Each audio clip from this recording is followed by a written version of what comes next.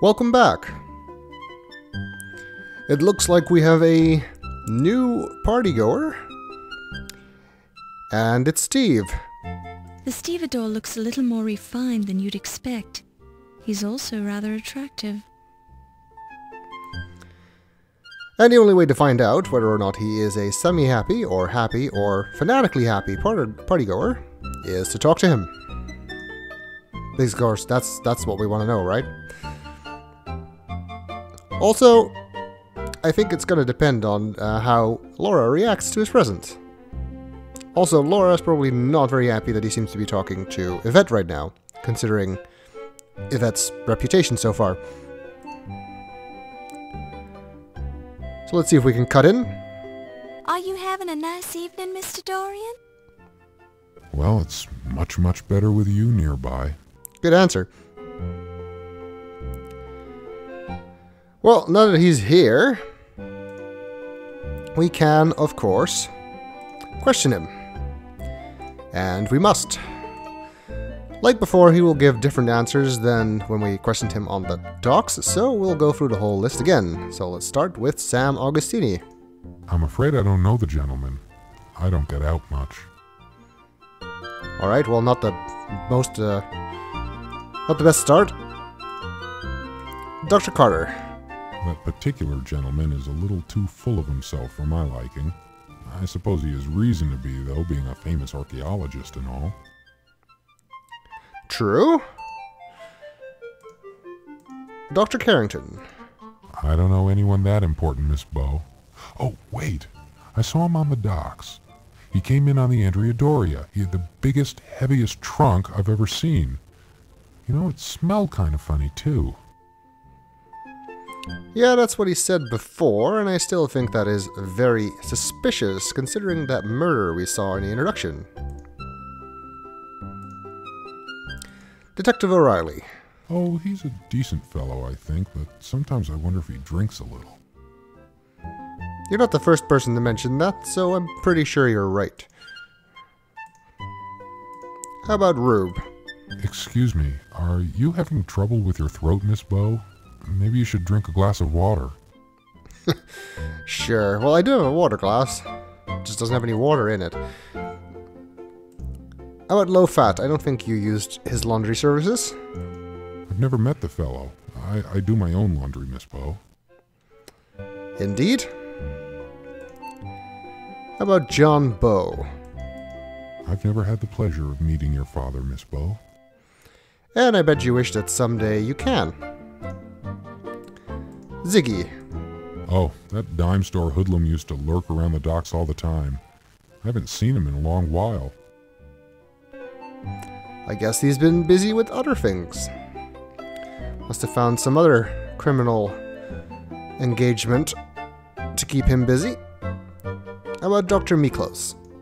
Isn't she a charming lady? A little eccentric, but I think that's colorful, don't you? That's definitely one way to put it. How about Yvette? You better be very careful with your answer here. She's a lovely girl, Miss Bow, but she makes me just a little nervous. Oh, really? You think she's lovely, do you? Well, sure. A man would have to be blind not to see that, right? I think she wears a wig. She looks cheap. Her hair looks real to me. How come she makes you nervous? You're big enough to take care of yourself. Well, she's kind of pushy, if you know what I mean. No, I'm afraid I don't. And I don't think she's your type. Could we talk about something else? I suppose so, since this topic seems to make you nervous. Oh, Steve, wrong answer. He does seem to be a little bit naive, as we'll see later as well. That is not what a girl you're interested in wants to hear when you're talking about another attractive lady.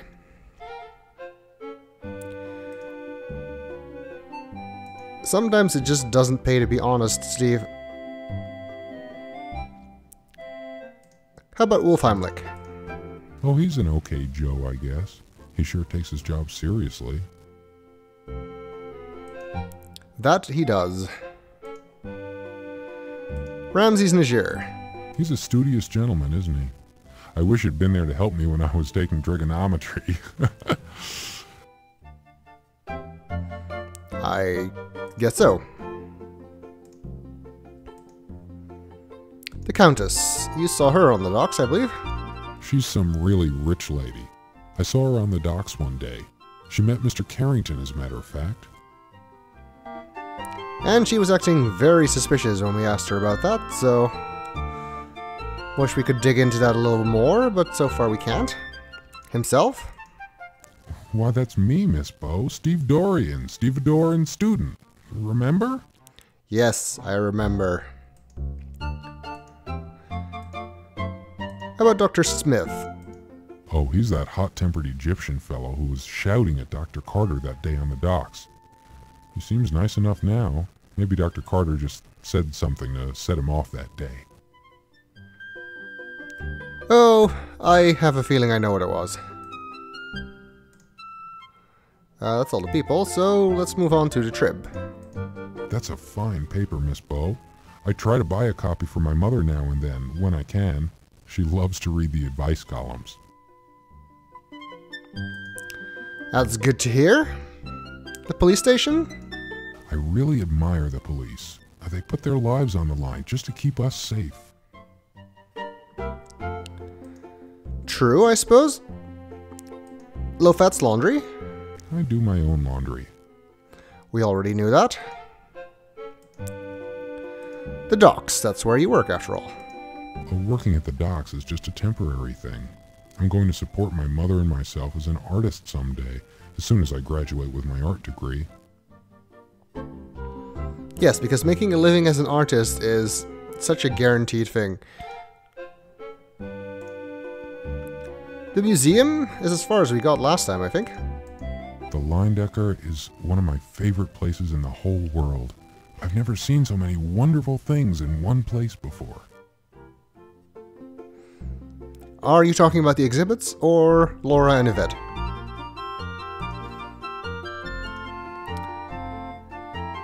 You left us last time we asked about the museum, so everything else is new. Do you like living in New York, Mr. Dorian? I suppose so, but I've never lived anywhere else, so I don't have much to judge by. Well, you can still tell us whether or not you like it. We're not asking you to rate it against other places. I doubt he's the type to go to speakeasies. I know some folks like to, but I never go to places like that, Miss Bo. That does not surprise me. What do you think of our notebook? You carry a notebook, hmm? I carry a sketchbook sometimes. I used to anyway. The boys at the dock tease me about it. Of course they do. Why does that not surprise me? How about the magnifying glass? I suppose your magnifier helps you in your investigations, Miss Bo? You're the most remarkable woman I've ever met. Wow, he actually got what we needed for. Seems to be the only one here who made that connection. The water glass? Miss Bo, if you're thirsty, I'll go get you something to drink. You don't have to carry that glass around. You're a sweetheart, but that is not why we're carrying the glass. Has 1926 been a good year for you, Mr. Dorian? Yes, Miss Bo, it has. I'm enjoying my sophomore year of college very much. You're attending college? What's your major? Art. I hope to be a famous painter someday. That's wonderful, Mr. Dorian. Oh, it's no big deal. Well, better than working on the docks, I guess. Especially from what everybody has been telling us about them. What are your thoughts on the burglary? What do you make of the theft of the dagger, Mr. Dorian? I think it's awful, Miss Bo. Just awful. Who do you suppose could have done it? I have no idea who could have perpetrated such a terrible thing. I just hope they get what's coming to them, that's all. So do I, Mr. Dorian. Indeed. Even more so, I hope that we can unveil who the burglar was, because it would be very good for our career, I'm sure. Do you know much about Egyptology, Mr. Dorian? I'm afraid I don't. I wanted to take a class in it this semester, but I couldn't quite manage it. That is too bad. Well, that's all we can talk to Steve about. We can, however, overhear this conversation between him and Yvette, which I'm sure will be very interesting. You are interested in the great art, no? Then you should come with me this evening. I'll give you the personal tour of the old master's gallery. Well, I guarantee that you will not be wasting your time. You will enjoy it very much. Well, You are studying the art at the université, no? Well, yes, but... Then it is settled. I will give you the private tour in a little while, no? But There is no need to thank me yet. I will be enjoying it as much as you will.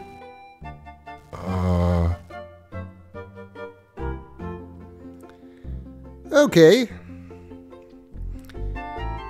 Well, at least he doesn't seem to like her very much.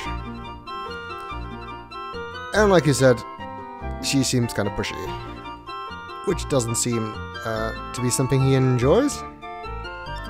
But he'd much rather have Laura show him around, but Laura has other things to do. And thankfully, those other things do not include talking to more people right now, because we are actually done, finally, with talking to people and eavesdropping. Which means we can finally go look around a little bit in the museum. Everybody's also conveniently gone now. Let's check out this gift shop that we saw earlier. Wonder if it's even open for the fundraiser. Be nice to get a memento. Not that we have any money, but still, we can look what we might buy later when we do. It does appear to be open. So that's good. Let's see what they have. What a beautiful Art Deco rug. You almost hate to walk on it. Just want to get a description of the room. Why are you walking over there? It's a painting of the pharaoh Uba Spamaton hunting geese in the springtime with his hounds and his son, Niet. Yes, that's what I clicked on here. It's a... Weird. When you click in the... outside any specific object, it seems to think you're clicking on that painting. Also, I don't think that's a thing. It's a painting... Alright, whatever. Let's look at things on the shelves. It's a replica of the famous bust of Nefertiti.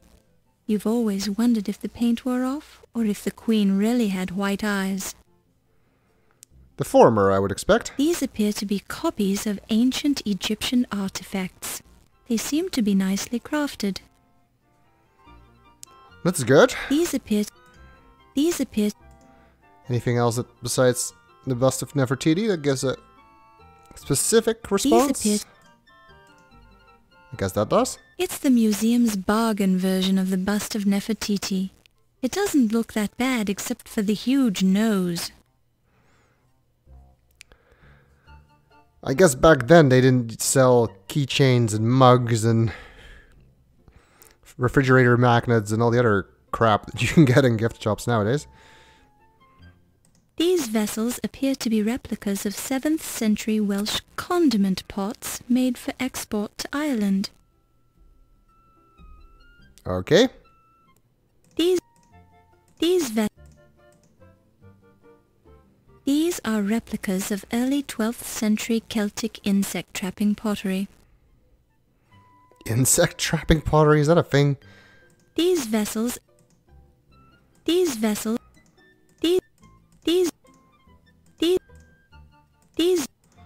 I guess that's all on the shelves. Let's look at the other painting.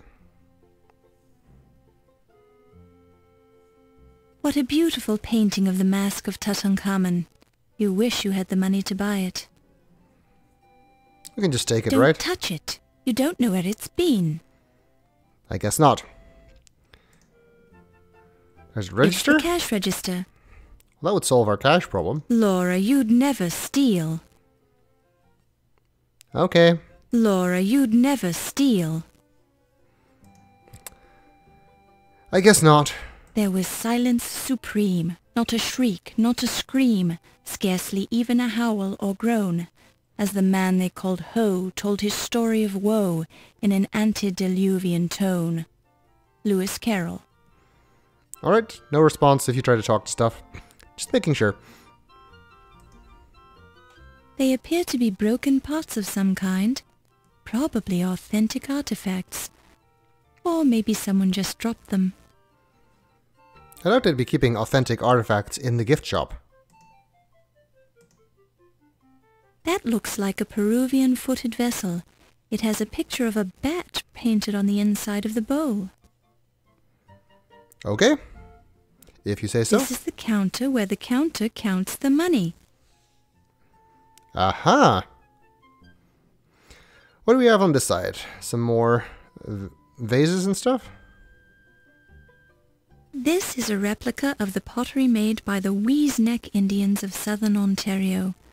All their pottery was purple because they believed that moose are terrified by purple things.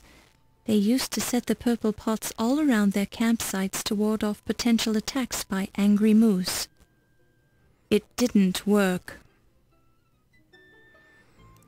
Okay. This case holds beautiful museum replicas. This case holds... It looks like something familiar is here. It looks just like the Dagger of Amon-Ra. Isn't it beautiful? Indeed. It looks like there's a bunch of dagger replicas being sold here. They are unfortunately behind glass, so we can't get any of them. You can't touch the daggers on display in the locked case. Which is annoying. We can, however, get a closer look with the magnifying glass. It is a very pretty dagger. I'm sure the original was even more impressive. The dagger shows Pittsburgh's high degree of craftsmanship. And indeed it says made in Pittsburgh on The it. dagger It looks just like the Dagger of Amon-Ra. Isn't it beautiful?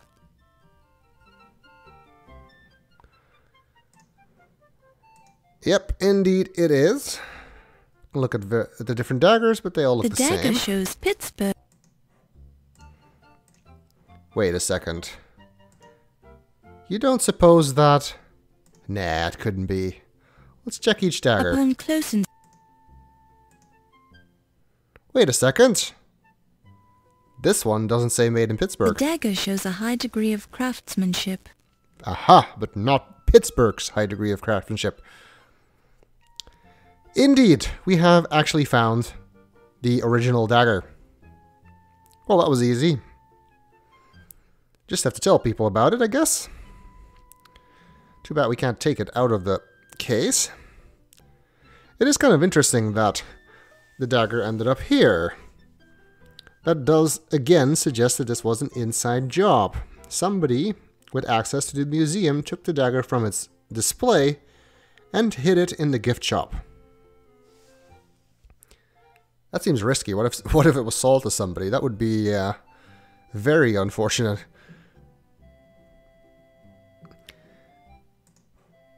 Presumably they want to move it elsewhere later, once all the heat has died down.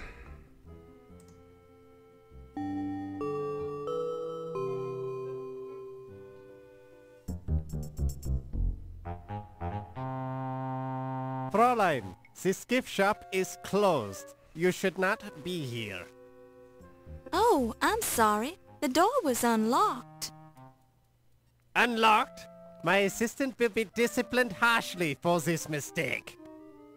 Please rejoin the party now. I will be forced to injure you. Okay. Wait, assistant? Does he even have an assistant?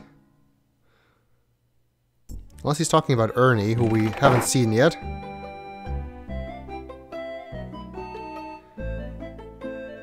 Otherwise, he's just trying to deflect blame, I guess. But the real Dagger's in there. Can we tell him? The gift shop is closed. You must leave at once. I wonder if whoever put the dagger in there actually opened the gift shop, rather than somebody just forgetting to lock it. That would support the theory of this being the work of a museum employee again. Unfortunately, it doesn't look like we can actually tell anybody, nor can we get the dagger, nor can we get back into the gift shop, so that sucks.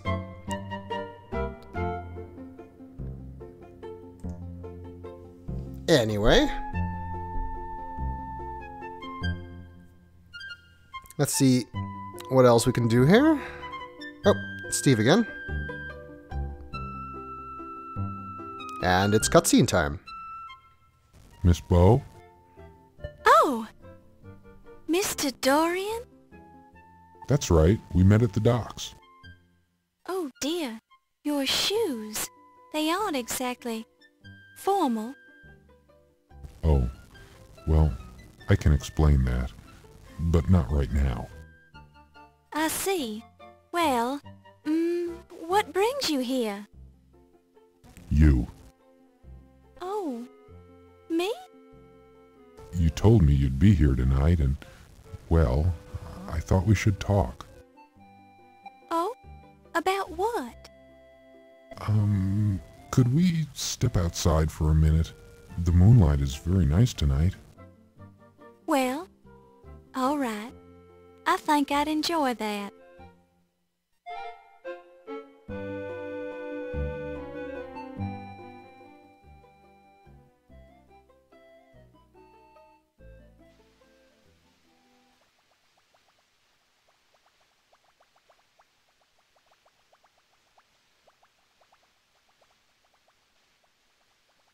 I just wanted to explain to you who I really am. You're not Steve Dorian? Well, yes, I am Steve Dorian, but I felt like I didn't give you the most accurate impression of myself when I met you earlier today. But, gee willikers, I'm just not used to meeting attractive young ladies on the docks. I wasn't down there looking for a man. I'm a professional journalist working on a story. Oh, well, yes, of course you are. I didn't mean to imply anything. In fact, I was very impressed with your professionalism and with your smile. I just didn't want you to think I'm a common stevedore. Well, I'll admit I was wondering what a stevedore was doing at this ritzy museum fundraiser. My stevedore job pays the bills, but I'm aiming for a career as an artist. However, I'm really here because I'd hate myself for the rest of my life if I didn't try to see you again. Maybe I'm a fool, maybe you think we're too different, but I had to try. Well, I'm very flattered. Are you always this nervous? I'm not very good with women. I spent all my time working ever since I was 10 years old, when my father died. I've never had a chance to date very much. Lately, I've spent my free time going to school. I'm starting to think we're more alike than I first thought. My mother died when I was very young, so I was raised by my father. What kind of an artist are you? I'm a painter, and I do a little sculpting. How interesting. But I think that an artist would know enough not to wear work boots with his tuxedo at a formal party. Oh, I said I'd explain that, didn't I? I was hoping nobody would notice. I had to blow 2 weeks' pay to rent this tux. but I didn't have enough left over to rent the fancy shoes. It's just that I had to see you again. You spent all your money just to see me? My goodness, I don't know what to say. Say you'll have dinner with me some evening. I may seem a little odd, but I promise that I'm harmless. I'd be honored to spend an evening with you and show you the sights around town. Well, I don't usually, but you've gone to a lot of trouble to find me. I think I can trust you. Really? You'll do it? Oh, thank you. You won't regret it. I'll make it a memorable evening. I'll paint for you. I'll dance for you. I'll sing for you. Anything you want. Well, there's no need to get carried away. Let's see how dinner goes first. Of course. You're absolutely right. I don't seem too anxious, do I? Maybe just a bit, but that's okay. Okay. I'll take a deep breath and calm down. I'll be fine. I'll do whatever you want. I think this is the beginning of something important, Steve. I like you already. Let's go back to the party, Steve. I've got work to do.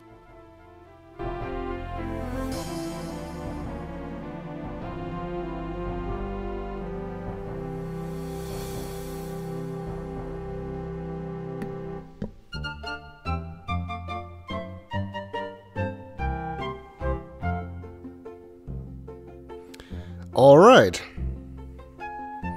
It seems that even Laura Bow is not immune from Sierra characters' tendency to fall in love in about 2 minutes after meeting somebody.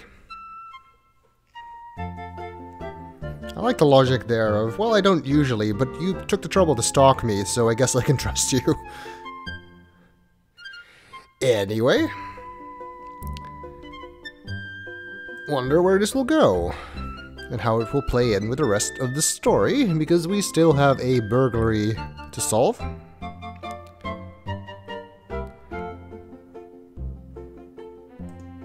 And I guess since it looks like nobody else is here right now, and we can't tell anybody about the dagger in the gift shop, might as well go and explore the museum a little bit.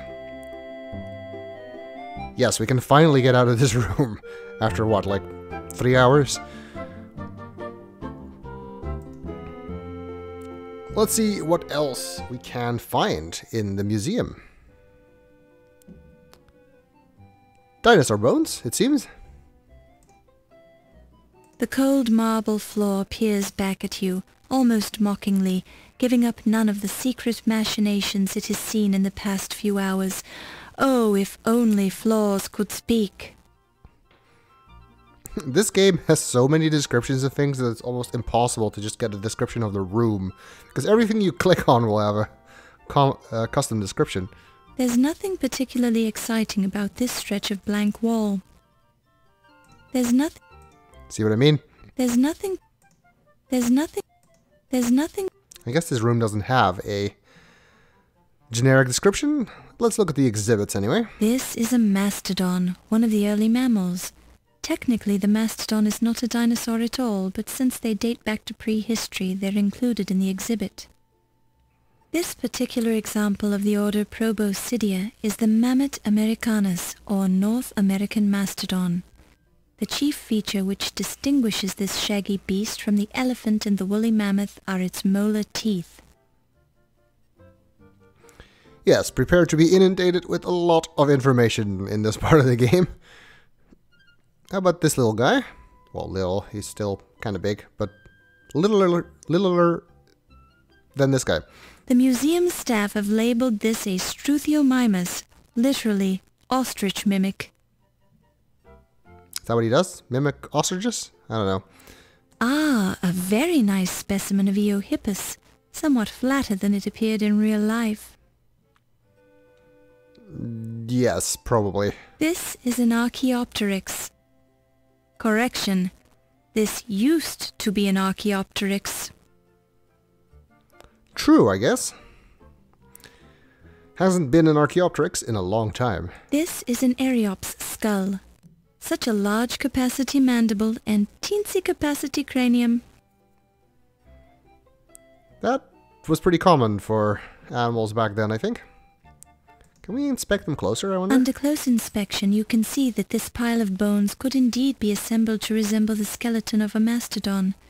Determining whether or not the reproduction is at all accurate is beyond your expertise. Yep, I guess Laura does not know much about that stuff. In every respect, it appears to be untampered with and normal. Good to know. As you carefully examine the fossilized remains of the Eohippus, you cannot help but reflect on how brief our lifespans are in relation to the age of the Earth. You sigh heavily at the existentialism of it all. Then you return to your investigation. Okay, a brief moment of introspection there for Laura. Even in close-up, this is nothing more than a fossilized Archaeopteryx. In every apparent respect, this is a perfectly normal million-year-old chunk of a prehistoric creature's endoskeleton. Yep, just like you'd find everywhere. On every street corner, right? Where does this door There's go? nothing particularly exciting about this stretch of blank wall. The narrator doesn't even want to comment on the fact that there's a door there. Well, I guess we can only find out by trying it then.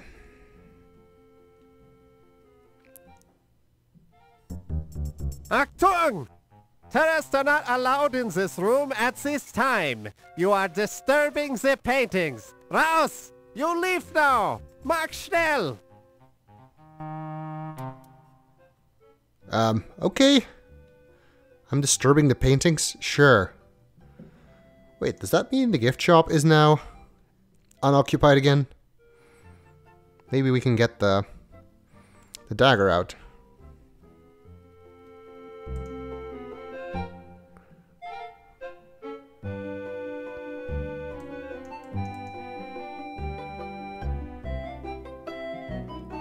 I wish Laura wouldn't walk so slowly. Even if you turn up the speed, it like speeds up the animation, but not really makes her walk that much faster.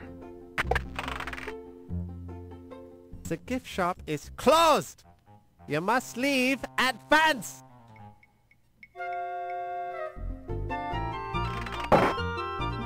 Well, I don't know about anything else, but I think we've established that Wolf has an identical twin. Or is in fact a wizard and can teleport. Important thing to notice.